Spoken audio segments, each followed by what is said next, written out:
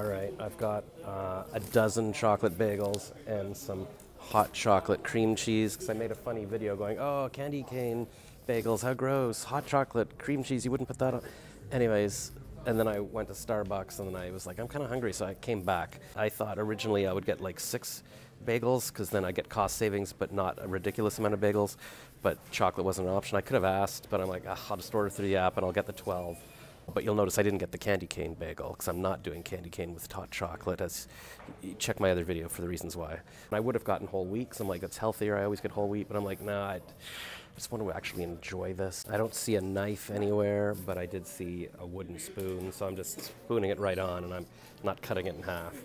Because I figured, what's the difference? I could cut it in half and then spread it on. It's going to taste the same. It's all being digested in me. It tastes like chocolate whipped cream or something. Oh yeah, it hits you. I wonder if I should try the chocolate bagel on its own, just so I know how to isolate the two flavors.